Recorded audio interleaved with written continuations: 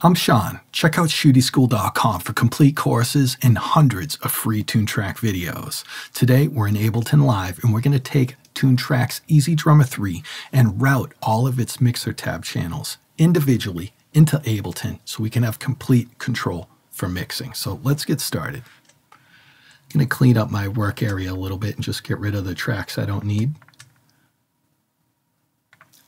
Now we have one MIDI track, or you should create a MIDI track. And I'm going to bring EZDrummer 3 over to it. So I could drag it up here, or I could drag it down here. EZDrummer 3 has 16 stereo outputs. By default, it only uses one of them, channels 1 and 2, the left and the right ear. Everything, all the sounds you make, only come out channel 1 and 2 of EZDrummer, as we can see in the meters here. But it has 16 stereo outputs available, so we want to utilize those other 15 stereo tracks. So in Ableton, let me just create 15 blank audio tracks. I'm going to hit Control-T 15 times. On Mac, hit Command-T.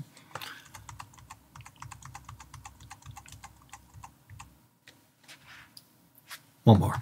There we go. So now I have EZDrummer 3 on a track, and I have 15 audio tracks after it. So we're going to set up Ableton Live so it's ready to receive these tracks from EZDrummer. We're going to do that first. So first thing I want to do is just color coordinate, because if I have a big session up, I want all my drum tracks to be the same color. You could have hundreds of tracks in front of you, right? So I'm going to select my first track. I'm going to hold Shift. I'm going to use my scroll wheel, get over to the last track. Still holding Shift, I'll select the last track. Now we can see they're all the same color. They're all selected in a group right now. I'm just going to right-click in the label area and color them all orange. So now at a glance, I can see all my orange tracks are drums. It's a beautiful thing. What else I want to do is I'm going to do another multiple channel selection, except I want to exclude our first EZDrummer 3 track. So I'm going to select my first audio track, hold Shift, select the last one, and I'm going to, this is kind of a shortcut to take care of some menu options we have to do. I don't want to do a menu option 16 different times. I want to select these 15 tracks and do it once. And under the audio from area, right here is an input type. It says external input. Select this. What we want to do is tell all of these tracks we want to accept signal from EZDrummer 3. As we can see, EZDrummer 3 is right here. Now when I select that, every single field will populate in the input type menu. Here we go, 3, 2, 1. Great. Now I have 15 tracks ready to receive signal from EZDrummer 3. There's one more step, and this is kind of monotonous. Pro Tools is the same way. Other DAWs are really automated with this. I'm going to deselect up here so I don't have a group of channels selected anymore. I'm just going to select my first audio track right here. And underneath that input type menu, which now says EZDrummer 3, it says post mixer underneath it. This is the input channel. We want to select exactly which channel from EZDrummer 3 that this audio channel receives. So if you select this, look, EZDrummer 3 channels 3 and 4. Remember, EZDrummer 3 channels 1 and 2, which is the default. That's coming out our EZDrummer 3 track here. So here's EZDrummer 1 and 2. We want our next channel to be EZDrummer 3 and 4, and so on and so forth. And this just takes a minute. So I'm going to do a little jump cut. But as you can see, I'm selecting the outputs from EZDrummer 3 in a chromatic manner.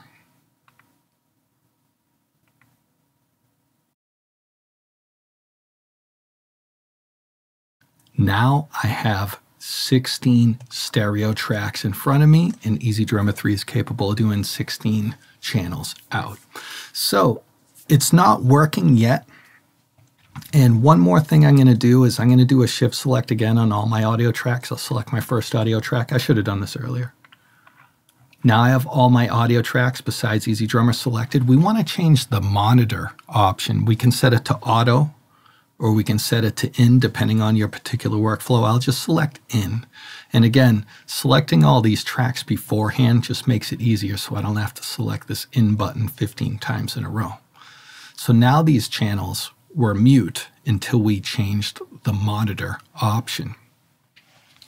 Ableton Live's totally ready to go and ready to receive from EZDrummer 3. Now we got to tell EZDrummer 3 what to do. So I'll open it up. Let me go over to the Mixer tab. When we look at the Mixer tab, you'll notice at the bottom of every channel, there's a small drop-down menu. This is what channel each Mixer tab channel is coming out of. So there's 16 stereo channels. So let's grab the kick in microphone and select this. We can make this specific microphone come out any of the 16 stereo channels. It's pretty fantastic. So it's slightly limiting because depending on what library preset you choose, you could have a lot more than 16 tracks. So you have to combine some together and group some together, okay? Because you can't get past that 16 stereo track output limitation. And here's an example. So one quick way to route is to go to this mixer menu. Right now we're on stereo, even though there's no checkbox right here, we're on stereo because everything's coming out 1 and 2, which is stereo. If we select that to multi-channel, watch these numbers automate and change. 3, 2, 1. The kick is still on 1 and 2, but look, the snare, the top snare mic's going out 3 and 4, the bottom snare's going out 5 and 6, the hi-hat 7, 8. And more importantly, look at every single tom track. They're all grouped together, coming out of 9 and 10. So we've actually successfully routed EZDrummer 3 already. Whether we like the routing or not, we're going to fix that in a minute. So let me hit play, and let's just take note that all these meters are jumping up and down. If I solo up channel 1, which has EZDrummer on it, there's our kick drum. Here's our top snare mic, the bottom snare mic, and so on and so forth. And 5 and 6 isn't going off because there's no toms in this beat. So we've successfully routed EZDrummer 3. Awesome. What if you don't like that routing? That's totally okay. You just got to spend a moment thinking about it. Let's open back up EZDrummer 3. Now, like I said, you could have a library preset selected that has more than 16 channels. So you have to stay to that number 16 or less, okay? I'm going to do a really rough idea off the top of my head. You do what you need for the project you have in front of you. So I have 3 kick drum mics. I'm going to keep those on 1 and 2. I think I can treat those at the same time, for example. And I feel the same way about the snare. I think I can treat the bottom snare and the top snare at the same time. So I'm going to change the bottom snare to go onto 3 and 4 with this top snare. I want the hi-hat to have its own channel, and I want to stay organized, so I'm going to move up chromatically. I want to change this to 5 and 6. And now all these toms are grouped together, bussed together, going out channels 9 and 10. I don't want that. I want complete control over every single tom, so I'm going to give each one of these their own unique channel. So I'll start with 7, 8. Next one's 9, 10. Here's 11, 12, 13, 14. 15, 16. Now all of my toms have their own isolated channel in Ableton, so I can really ring those out. One thing I like to do if I'm not being picky, especially when I'm in a hurry, is I'll take the ride, the overheads, and the overhead mic, mono mic, and I'll combine them all in the same channel because they all share similar frequencies. Maybe I can treat those at the same time. So let me just go 17, 18 with these 3. And similar thinking, except with the ambience microphones, which are room mics, ambience mono, and crunch, those could all be treated in the same way, possibly. So I'm going to put those on their same track. So starting with 19. And then down here at the end, now I don't use the percussion stuff and the mic that is for the percussion stuff often. So what I don't want to do is leave them on 1 and 2 in case I add that stuff later. I don't want it coming out my kick drum track, which is also coming out 1 and 2.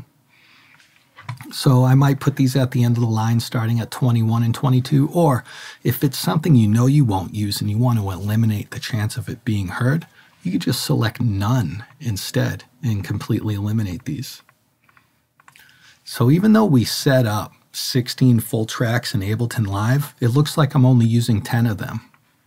You know, and I could have pushed even more and utilized all 16 if I wanted. It's up to you. It's up to your production. So I have channels 1 and 2 all the way out to 1920. That's 10 stereo tracks. So I'm just going to clean up my session a little bit. So here's my last 1, 2, 3, 4, 5, 6 tracks. I'll just delete them. Now I have a custom routed session particular for my needs, and I've deleted all unused tracks. I mean, my session's pretty sharp looking right now. And we're missing a lot of meters because there's no toms in this beat. Just grab a beat real quick. Here's a toms beat.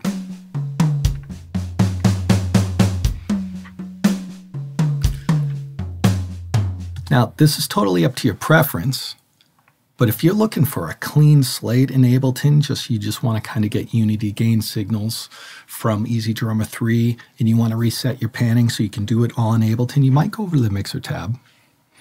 And I believe you can just double-click these faders, and they will go up to unity gain. For example, this ambience mic is -2 dB. I'll double-click it. Now it's unity gain. You know, so you could even out all your faders if you wanted.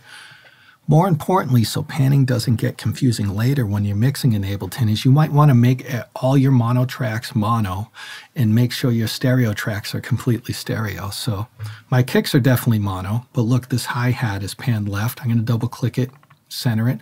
All my toms are panned particularly around the stereo spectrum, so I want to mono those up. And so on and so forth. Here's a ride mic. And then I might make sure my stereo mic pairs are completely stereo, 100 left, 100 right. Now let's take a look in here. Now we're here in EZDrummer 3, more in mono because all the mono instruments aren't panned anymore, and now you just pan them in Ableton. So here's my hi-hat, you know, and here's my toms. So there's a typical tom panning right there. So that's like a good blank slate you might want to be at. And I forgot to name these, but now that we're organized, you know, you could right click on these names and name them if you wish. This is a snare, I believe, and so on and so forth.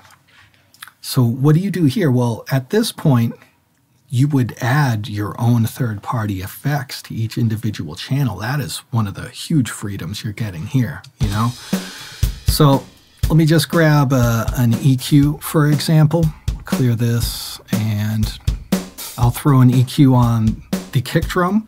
My kick drum is on this EZDrummer 3 channel. I could have renamed it if I wanted. You know, maybe I'll do a quick high pass filter, for example. So you could EQ and compress all these different channels, saturate them, whatever your special sauce or what you're, you know, pursuing is. So after I kind of do a rough mix, rough pan, and do rough effects on these, what do people typically do? They typically take all of these tracks, in my case it's 10 tracks, and they send them to a bus channel. Why would you take all these tracks and send them yet to another channel? It kind of sounds confusing. Well, it really gives you a lot more power, because if I send all these to its own bus channel, I can then mute it when I don't want to hear it in my full mix session. I can solo it if I want to concentrate on it. But better than any of that is now I can treat the entire drum kit at once. I can turn it down, turn it up, or put effects on it all at once. So it's really fantastic. So what I'm going to do is I'm just going to create one more new track. Of course, it popped up over there. I'll put it at the end. Come on, buddy. I'm going to rename this track. I'll call it Easy Bus. I'm going to make it orange, but not the same color of orange. So it's kind of in the same family, but I can see it pop out a little bit. And then what I want to do is I want to select all the tracks I want to go into this bus. So I'll select the first EZDrummer 3 track, hold Shift, select the last of the rest of the EZDrummer tracks, and I'll go to the Audio 2 menu. This is the output type menu. Right now it's going to the main, which is basically your master fader. I'm going to select this, and I'm going to go to EZBus, which is the name of the bus channel I just made. So I'll go to EZBus. If I hit play, I won't hear anything yet. Nothing's broken. It's because we're not monitoring this channel yet. Now, the 10 EZDrummer 3 tracks we have going here are all going to this bus. So I can mute them all and not hear EZDrummer 3 anymore, which might be helpful if you're working on a really busy mix. You want to eliminate the drums temporarily. You could solo them, which is the opposite situation. You don't want to hear the rest of your session. You want to focus on drums.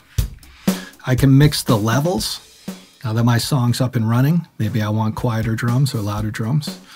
But most importantly is, when you get all of these tracks back, going back through a bus, now I can treat the entire drum track at the same time. A lot of people use compression or saturation here to kind of glue the drums back together, as a term they use. So we just do a lightning fast example of that. Let me do like a Waves plugin. I'll do the L2. That's a fast one. Slap this on my bus, you know, and now I'm compressing all my drums. Now I'm limiting all my drums.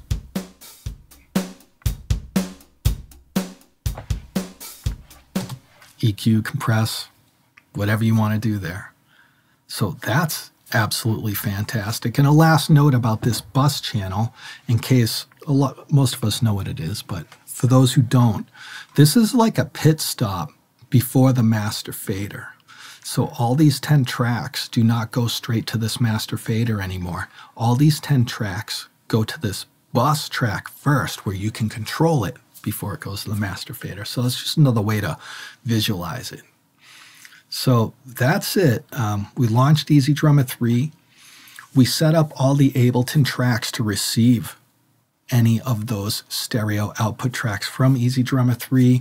We did all the settings, you know, where we want to receive our audio from, exactly what channel from EZDrummer 3. Then we kind of treated some stuff, throw some EQ on these individual tracks, named them, colored them, and then we shot them all over to a bus, and then we treated that bus.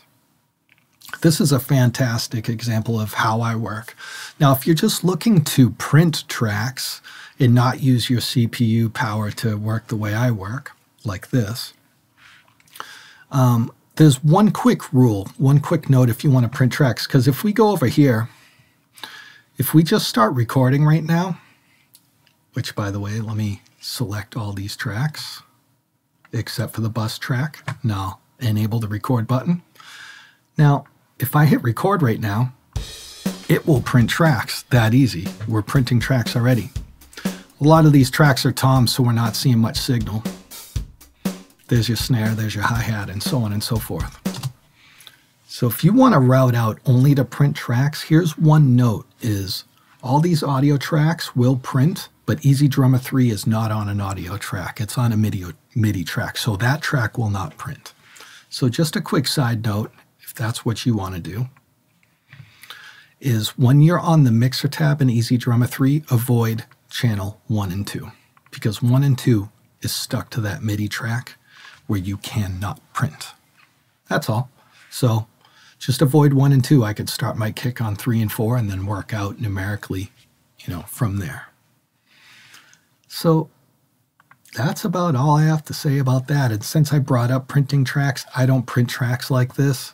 This is a lot of work to print tracks. I would just keep my MIDI in EZDrummer 3 and go to the track menu, and I would export song as audio files. And I would have the source program, who's initially in charge of your audio, to print the tracks for you instead of doing all this routing and, you know, exactly. And then I re-import those audio files. So, man, hopefully you are successfully routing EZDrummer at this point, possibly even printing tracks at this point. And, you know, and if you're a beginner, you kind of have a more of an idea of signal flow and why you might want to use a bus. So I'm Sean from Shootie School. Check out ShootieSchool.com for complete courses and hundreds of free Toontrack videos. Rock on.